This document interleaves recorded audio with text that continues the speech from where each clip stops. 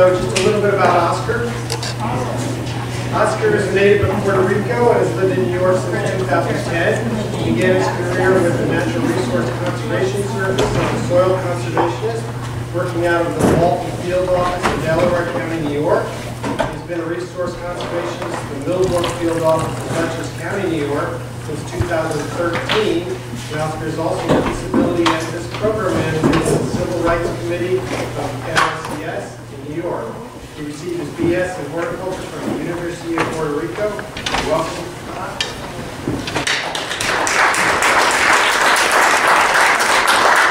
I'm with NRCS New York. I'm Oscar.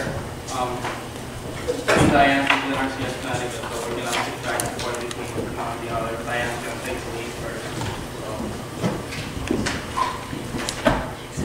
My name is Diane Blais. I'm with NRCS Connecticut for Fairfield and New Haven counties. We also have offices in almost every county in the state. So pretty much when we work with landowners, we basically work on the county level, so the county is represented at one of the field offices. So a little bit about the background of the agency so you understand what our mission is. The agency was started back in the Dust Bowl days. Hugh Henry Bennett was famous for having this scene at the Senate where he had the doors thrown open as the dust from the Dust Bowl came all the way through to Washington just as they were passing the bill that started soil water conservation districts, which was the precursor to our agency. And basically the mission was to work with private landowners to do conservation on their land, rather than all the other federal agencies protect parks and national forests and protect federally owned land. But NRCS's mission stems back to these early days when we were in the Soil Conservation Service, and we were working directly with landowners to empower them to do conservation and protect their resources for the good of the entire country. In 1994, we changed names to more accurately reflect the fact that we work with all natural resources, not just with soils. Our mission is to help private landowners with their land conservation issues. We provide both technical and financial assistance through the Farm Bill. So there's a couple of different aspects of the Farm Bill, and we administer some of them. Gives both an opportunity for us to get funded to actually go work on a one-on-one basis with each farmer or each private landowner, whether they have forests or wetlands or other resources that they're trying to protect. There are some things that we work on that are also available for funding through the Farm Bill, and that is specifically legislated for certain types of funding, mostly to protect water and soil resources, but also recently to include air quality and energy conservation.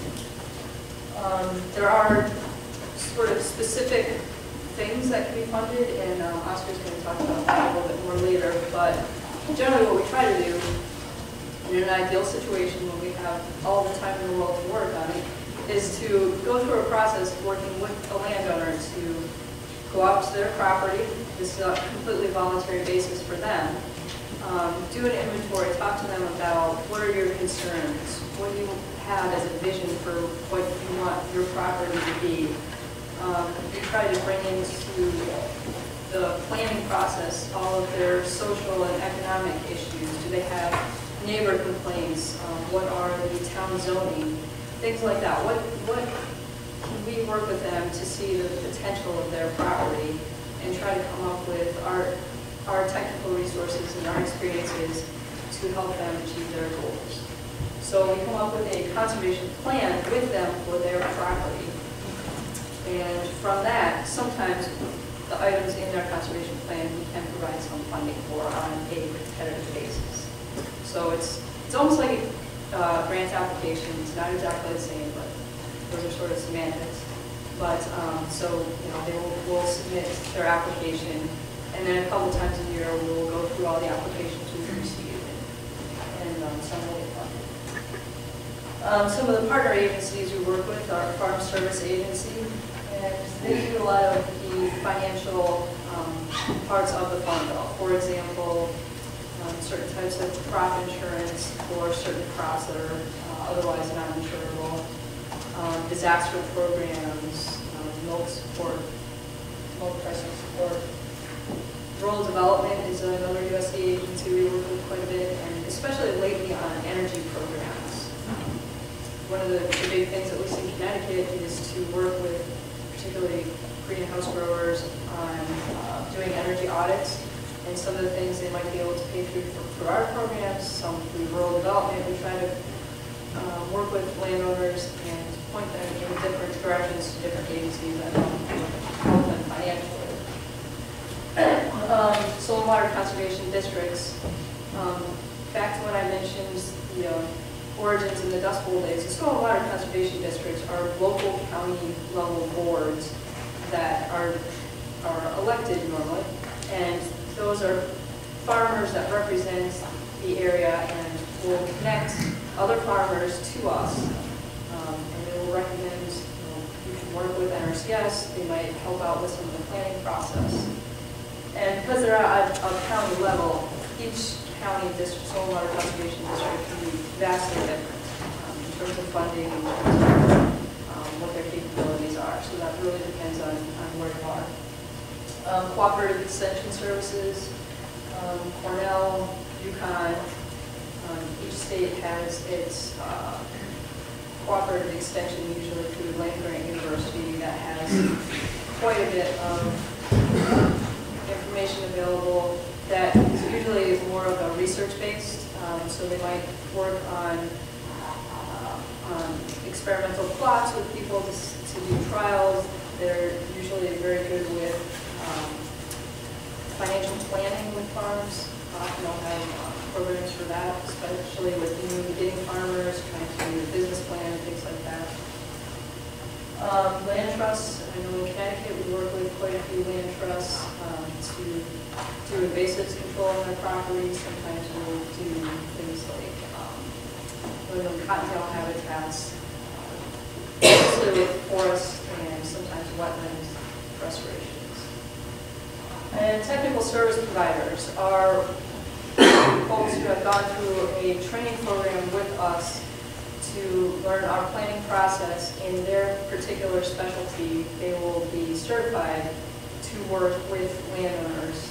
For example, foresters will write a forest management plan that they will submit to us, and we will pay for some of the funding so that landowners can work with the forester to do their forestry plan.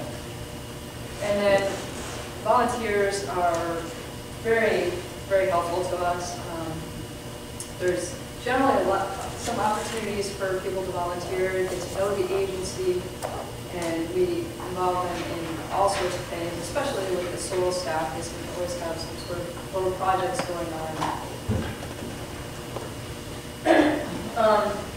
To be eligible for, first of all, anybody is eligible for planning assistance. That said, there's a little bit of contingency on our workload. So we have to prioritize people who have financial assistance contracts first in terms of how much time we can commit to each landowner to do the planning. So if someone gives us a call, we can talk through them what their issues are. Hopefully we can pay a visit. We might not be able to spend days working with them on planning unless they're going to be involved with applying for financial assistance. So to be eligible for the financial assistance aspect, they must have control of the land through a deed or a long-term lease for the life of the contract, which is usually 5 years or less. In certain circumstances, it could be as much as 10 years, but those are extremely rare. Because really, if you're thinking 10 years down the road, so many things can change. It's best to put those into your long-term plan and make a commitment to the near-term projects you want to do.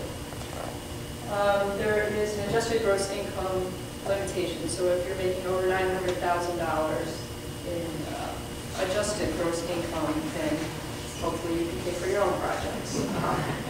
So there's that limitation.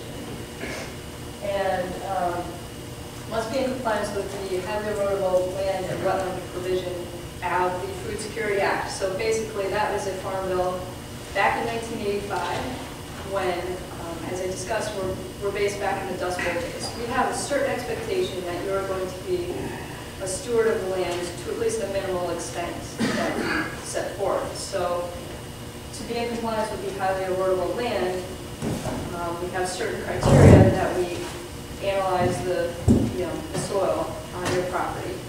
And if it has a certain erodibility index, that it has a certain tendency to erode, then we will ask you to make sure that you are staying within a certain erosion control measure. So maybe you'll be required to have a cover crop, things like that, that we'll ask you to pay for on your own, to implement on your own, before we can go on top of that and then work with you further. So it's a little bit extra incentive for people to meet this criteria and say, okay, now I'm going to go to the next step. If your land is not highly erodible, you don't have to worry about that. We'll work with you right away. But we do have to do an analysis of that. And basically, it's usually done in the office or with one-quick field visit. It's not, you don't have to take soil samples or things like that. And the wetlands provisions, basically we're asking you to not drain your wetlands. That's a minimal set of stewardship we expect you to have in order to start working with us. The nice thing about our agency is we're not regulatory. So if we go out and you've had an oops, we're not going to fine you. We're just not going to work with you until you remedy it. And we can work with you to figure out how to remedy it. You're going to have to pay for it on your own, but we can try to help you get back into compliance. And we also have special provisions for certain groups of people. They're called socially disadvantaged, which I think is ridiculous. That's my commentary. So beginning farmers or beginning forestry owners, and limited resource, so those who have a little bit lower income. Indian tribes, veterans, we will give that little extra payments for them to help them, because we don't pay for everything 100%. We're expecting people to put in a little bit on their own. And we know for some groups that's very difficult to be able to get their part in, so this helps to make sure that we can have more people who can participate. And they can sometimes receive advance payments. Most of the projects we do, you have to have it done to our certain level of expectation before you can receive payment. For some of these groups, we can give you a little bit of advance payment to buy your seed or to pay the contractor for their startup fees.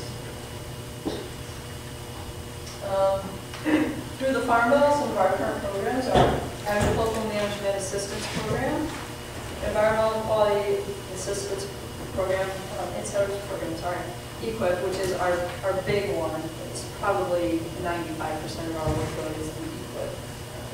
Conservation Stewardship Program, Agriculture Conservation Easement Program, and the EWP Program, which is a periodic one whenever there's an emergency situation, generally floods, flood events. AMA is one that I work with fairly often. It's kind of an interesting program because it's based out of a different section of the Farm Bill that's really associated with risk management. And there's only 10 states in the entire country that are able to participate in this program. And those are states that have a low participation in certain crop insurance programs. So since we don't participate in these crop insurance programs because of the types of crops that are grown here, they give a little extra incentive for managing risk through other things, which quite often is irrigation. So you're managing your risk by making sure that you have adequate water supplies to take care of your plants when there is not enough rainfall. And So some of the things we do is certain types of wells, pumps, irrigation lines, main lines to hydrants, and then the actual drip lines out in the field. But if you are receiving subsidies through RMA elsewhere, the payments get rolled in. Let's Oscar talk about it. So, like Diane said, EQIP is one of our main, pretty much our main program. Agricultural production, environmental quality. It's a voluntary program. If participants want to sign up for it, fine. If you don't have, we're not going to make you do it. Provided through EQIP provide technical and financial assistance and to eligible producers on hand. Individuals or entities who produce or have an interest in agricultural crop, including forest products or livestock, are eligible. If you own agricultural land and non-industrial past private forest, and there must be a natural resource concern that we can address through some of our conservation practices. Some examples of things that we can do, we have the conservation activity plans. For example, I have a farmer, he has a dairy farm, and he has all these manure and he doesn't know what to do with them, or he's spreading them in the field. He's spreading them more in the fields, however he thinks is appropriate. We can actually pay one of the TSPs or do it ourselves and have someone take soil tests on the land, figure out what nutrients are deficient in that soil, figure out what your nutrient concentration is in your manure, and tell you, you need to spread this much per acre on these fields or that field and so on. Grazing, the same thing. We don't want people to be grazing their lands all the way down to bare ground. The grass is not going to grow back, and if you, let's say, if you take it down like 1 inch or like a lawn, it's going to take longer time for that grass to come up.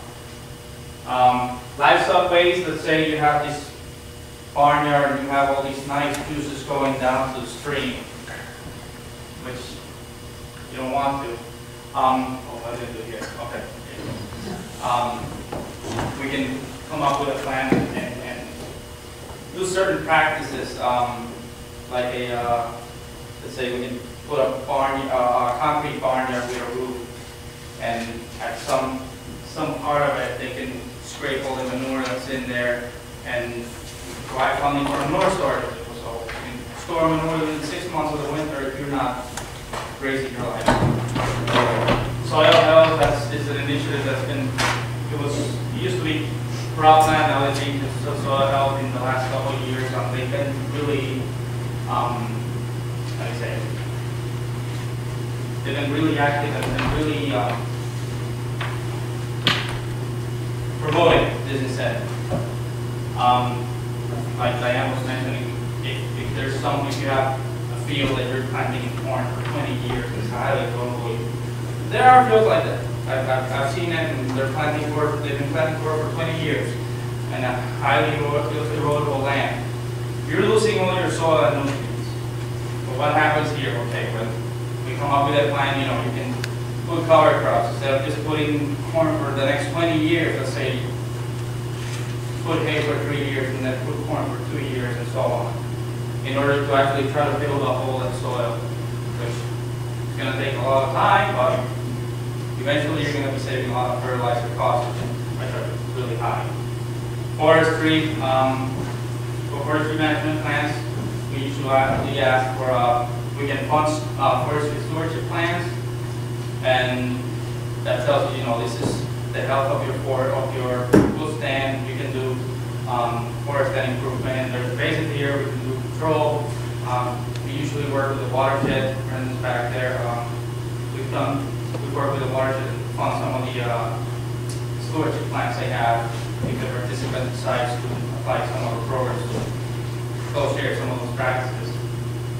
Air quality, I haven't dealt with much with it. I don't know if those months with the, Also greenhouse purposes. huh? Greenhouse purposes. Yeah, I have a ton of money there going. And then there's the organic initiative. Your organic producer, you get a higher rate for organic, for being organic, or if you're in a transition to be organic, the goal of this program is by the end of the contract, you have to be an organic producer. So there's certain tracks that we can actually fund in order for them to actually keep going into their organic certification. Can you listen to me back there? Any questions? So for the conservation activity plans that say forestry, I'm curious, one, is there a minimum acreage? And assuming there is there an allowance or could potentially partners identify a group of landowners that might be interested, that would be interested in, say, a similar practice? They would like to have a, say, collective conservation activity plan for their collective backyards, for example, and then be eligible to apply. Anything like that, for, say, a common practice, if the landowner, if these are a group of landowners that together might meet your minimum requirement? They would have to go into like some sort of an LLC, right? Yeah. Because they would have, because Okay. is there a minimum for, I don't think they're the same for forestry. It's not even really 10-acre minimum. 10-acre minimum for us, sure. As long as you get those 10 acres, then you're eligible. Then also the cost of the whatever we're gonna pay for that is gonna be different depending on the acreage. The more acres you have, the more money you potentially can get for that plan. So like you were saying, if there's a group of landowners, they have, let's say, 15 acres of contiguous forest. Ideally, they would have to go into the Farm Service Agency or form their LLC before that and tell, this is what we have, this is how many landowners there are. And they would all have to agree on what practices are to be funded or what they want to do. So, Thank you. does that answer your question? Yes. All right. So some of the stuff we want to I think there's well, this is a typical barnyard sometimes. Yeah, let's say you have a field, you have a barnyard that feels like 300 feet, but you have a little swale of bare ground and all those wonderful liquids are going down straight to the stream, and that's a problem. Whether you have a 300 feet long field, you still have that little swale that's directly impacting that stream.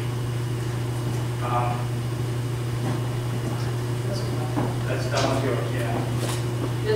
Basically, it's the same thing. It's coming out that area. It's being exacerbated by, in this case, it's horses that were ripping up grass and keeping it so that it kept running on. So put in an armored area.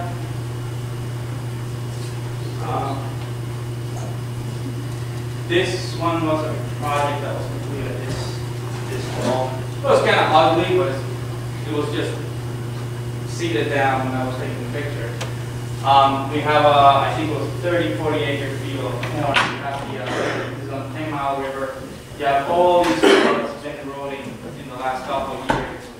I think last year, was it from 2013 to 2014, it eroded about 20 feet from the stream all the way into the land. So in 2013, they were awarded a contract to actually restore or reinforce that stream bank. So what they did was they put a lot of big rocks. But they have to be certain size. The engineering design has to meet our standards, and we're out there from time to time inspecting the construction. So by the end of it, they brought the stream channel back to its original width, and they probably gained about 50 feet of land that was eroded. Conservation Stewardship Program. This program, if you are a good stewardship of the land, this program has a list of activities that you can actually implement, and you will get an annual payment for 5 years. This program, the more acres you have, more money you get. I have actually, there's a contract, they have 500 acres of woods, they're planting 3 acres of pollinator habitat. And for that they get $2,000 a year. They probably spend $1,800 a year. It's omnibus, so the money is a little incentive for what the good work they're doing, and they're actually in goal for to actually have a cap for a stewardship plan in their land. I don't know if you have an example of CSP or do that too much CSP. We have some, and there is a minimum payment too. So if somebody has small acreage, like I have somebody who's only farming 1.5 acres, but what they're doing is meeting the minimum stewardship threshold on their little 1.5 acres. So if you multiply their payment by their acres, it would have been something ridiculous like $100. So the minimum payment is $1,000. So if you're meeting that threshold, you're getting that $1,000 a year. Another example would be some farmers during the winter, they just feed their livestock in a certain spot. You can get out there, would you mind, do you want to, one of the enhancements is to actually move those feeding areas instead of just feeding down one area during the winter, get your hay bale, the next one, just put it 100 feet away, feed your animals there. So you don't have the same nutrient concentration in the same area. So a conservation system is a woodland? Is that a system? Second line, existing conservation system. Or you have to be harvesting? No, you can do forestry. Forest. Yeah, woodland. So I have a woodland that's, say, passively managed. Do I have to actively manage my woodland now? And this is all about our project, okay? So, I'm a wood owner, right? And I went to a seminar and I said, oh, I'd like to manage my woodland. And they said, well, go talk to the NRCS. So I've come to you and I said, I've got 12 acres of woods on my property, which I would like to manage. Am I an agricultural producer at that point? If you have 10 acres, you want to take this? If you have the 10 acres and you meet the minimum threshold for the stewardship, and there's a very long questionnaire that we have to go through with you that's gives you a score. So if you meet that minimum score, Well, what kinds of things do I have to do to meet the minimum score? that's going to depend on your property. So if your property is already in pristine condition, you're golden. If you've got invasives, but you're managing them, then you're meeting this stewardship threshold. But you have to do something, even if your property is in great condition already, you have to choose one of the activities off the list. And there's quite a few for forestry. It could be creating habitat by standing dead wood, things like that. You have to do at least one of these additional add-on items. And then that all gets calculated into this sort of points-based system that gets multiplied on your acres, and then you receive your payment. So the difficult thing about CSP is people come in and ask and say, okay, well, if I go through this whole process, which honestly it takes at least 2 hours to go through the questionnaire, how much am I going to get in the end? Well, all I can tell them is, well, at least $1,000 to meet the threshold. $500 an hour, so far I'm doing all right. And record keeping, you have to keep records for each year. Yeah. Does a municipality qualify for these things, as individuals or entities? No, it cannot be public land. It has to be private. And trust me? But I will say, it could be, I take that back, it could be public land if it is leased to a private. And so if a farmer is leasing a town plot, that the farmer will feel. But the public entity would not land trust. Land trust, right? Yeah. You're Yeah. quite good. For Landowner, we're going on another program too. Any other questions? Yeah. So, we got a quick grant to do a variety of conservation projects. One of them is a pollinator meadow, so we're installing a 2.5 acre pollinator meadow. Could we get CSP funding to actually maintain the meadow on an ongoing basis? My understanding, no, because you're already addressing pollinator habitat through another program. Okay. That would be, if you start rolling to CSP, then that, I would not go with the pollinator habitat practice. If I go with that, then that's a whole different, and then that's my fault, so I don't want to. If you're addressing, that's the other thing, if you're addressing certain resource concerns on your land through another program, you're not going to be funded to do it again. If you already have that contract, you're already doing it. But we receive funds to install the meadow, there's no funds to maintain the meadow. But I know we have an obligation to maintain it over a certain period of time, so, okay, just ask it. Well, CSP operates a little bit differently, so it's paying you for being a good steward. So you'll get points for having that meadow. So it's not the same. You'll have to do something additional. You have to choose something else to do on top of that. But you would sort of get your baseline points for having already done that. Right. I'll talk about NRCS first. Yeah, it gets complicated. Plus, generally I funnel people towards equip because your payments in CSP are usually fairly minimal if you want to do something a little more grandiose than put up some bird boxes. That? All right. So we're going into the agricultural conservation easement program. And first up, we have agricultural land easements, and pretty much NRCS teams up with the land trust. Land trust ends up buying development rights for agricultural land. NRCS usually puts 50%. We do 50% in New York. Well, what that cost would be. And pretty much the land trusts are the ones that have to apply on behalf of the landowner. So they have to apply through NRCS. It's a little complicated. I deal with it very minimal. It used to, I don't know if you've heard before, it used to be the FRPP, Farmer Land Protection Program. And with the new farm bills, they're changing all these names. So it's agricultural land easements now.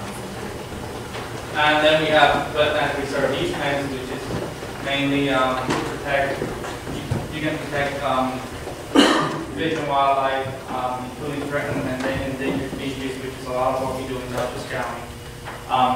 Also, if it's a farm wetland, you can actually restore it to its original condition or try to get it to that condition for this program. And the producer actually gets payment per acre.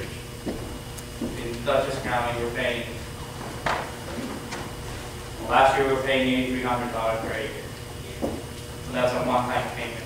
And it depends if you're enrolling in a permanent easement or if you're doing a 30-year easement. If you're doing a 30-year easement, you get 75% of that. If you're getting permanent easement, then you get the $8,300 per acre. And then there's other practices that are included in that easement that we put funding towards. Any questions? Yeah. Okay, so for the wetland reserve easements, what is the minimum acreage? And then for the ag land easements, the question is, if there's a state program, like in Connecticut, that pays up to, say, a certain amount per acre, you know, that the state fund has, can that be where the other 50% comes from? Or contribute to the other 50%? So the way it works in Connecticut is that the application will go to the state because of the partnership we have set up, and generally people don't even know that that 50% is actually coming from us. They're just going to see that they've worked with the state mostly, Even if the state pool is a different pot of money? Yes, so generally, we're gonna pay 50% and then the state kicks in their other percent. So, you know, you may have, I think, you know, it ends up usually being a bid, I mean, you know, whatever it ends up being the price for the property is kind of complicated based on assessments and things like that. Okay. And what about the minimum acreage of the wetland reserve? I don't know, I asked that question to my state officer last week, so I'm waiting. Because I had the same question, landowner told me, you know, what's the price? I'm like, good question. We're gonna have to wind up a little bit. I think we're done. EWP, Emergency Water Tech Protection Program, it kicks in whenever there's an emergency. Last time it kicked in, well, no. I know last time was, that I worked with it, was during Irene and Lee, up in Delaware County. I was still there, so, Schoharie County, Delaware County, was suffer a lot there. So, Congress came up and said, okay, you have this amount of dollars, go around the way, then. Yeah. I don't know if you guys have. Sandy. Sandy, right? Okay. I think they're still working on Staten Island. Yeah, with the easements. That NRCS office in Connecticut. I'm only one covering Dutchess Corner and Westchester, so and helping in other 3 counties as needed if I have to. You know, but yeah, so it might take me a little longer to get into the other counties from time to time. NRCS Yeah, Connecticut. Litchfield County office is probably one that needs some little work this year. I don't know. I'm talking to most of the